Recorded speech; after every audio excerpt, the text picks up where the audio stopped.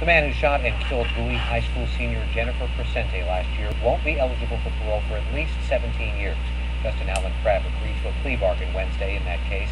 He used to date the victim. During court proceedings, family members say Jennifer was too trusting of the man who would take her life too soon.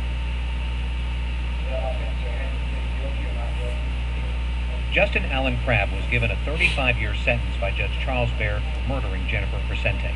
It was a sentence that we thought was harsh enough given the crime and